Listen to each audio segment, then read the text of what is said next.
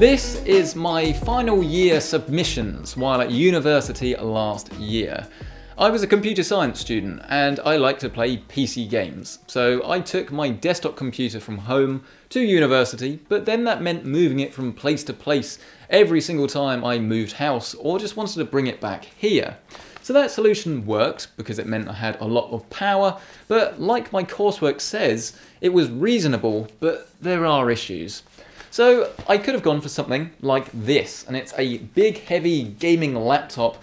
This is the Omen X from HP. It's the latest one I've been testing, and it's not flawless. There's actually a fair amount that I unfortunately don't like about it, but I think it is actually the best gaming laptop in its class that I've tested so far. On the face of it, the Omen X is your classic gaming laptop, with its chunky design, largely plastic build, and seemingly never-ending supply of exhaust vents.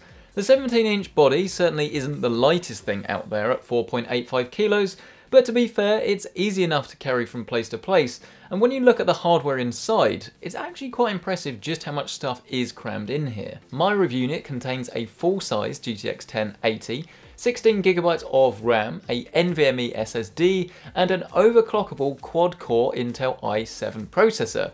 So when you think that this is actually all in something that is highly portable, the form factor really does become less of an issue. On the inside of the laptop, you'll be introduced to the 17-inch IPS display, a large RGB keyboard, and then a pretty run-of-the-mill trackpad.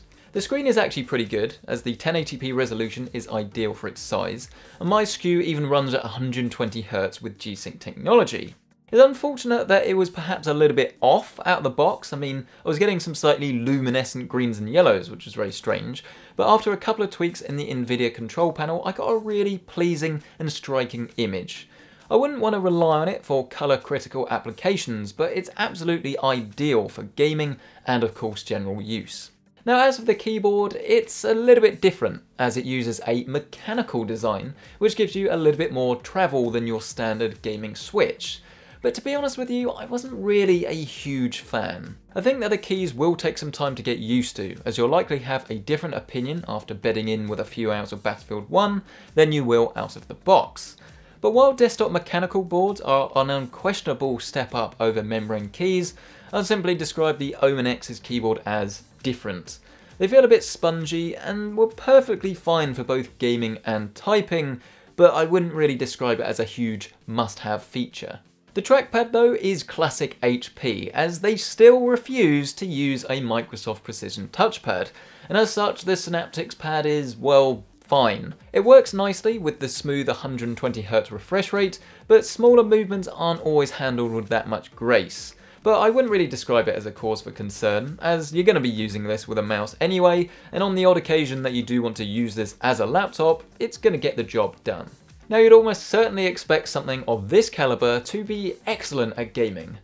And you know what? You'd be bang on. I hadn't played Battlefield 1 in a long time, but after running the benchmarks on this thing, I genuinely couldn't put it down, as frame rates are sky high across the board, even at ultra settings, with minimum frames a second well over the 60 mark, and averages even hitting the maximum that the screen can display.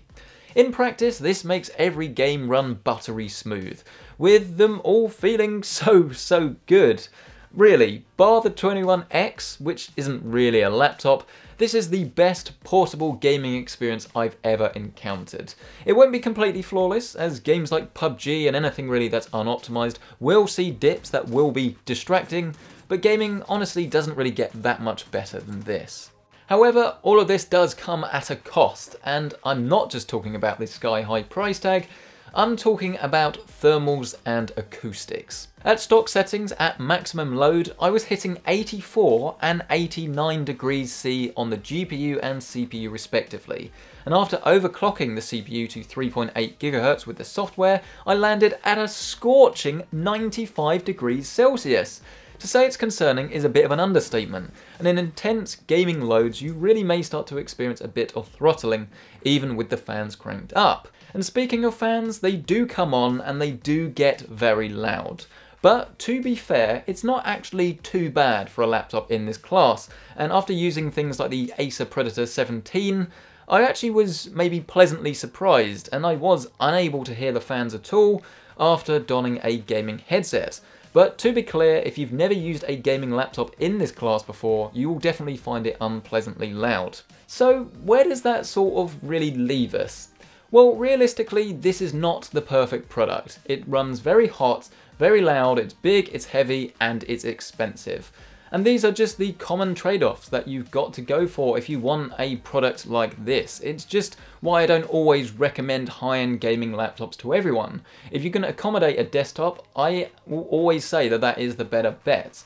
But I know a lot of people want to play games in different locations. They want a big, heavy computer that doesn't compromise on performance, and that's what the Omen X manages to achieve really well. The level of performance you can get and the fluidity of your gaming experience is up there with the best, and if that is what you're after, then the Omen X does come recommended. I hope you've enjoyed this video. If you have, hit the like button, and if you haven't, well, hit the dislike button, but do subscribe for more videos just like this. I'll leave the affiliate link to this product down in the description below if you're interested in current pricing and stuff like that. But in the meantime, thank you for watching, and I'll see you in the next one.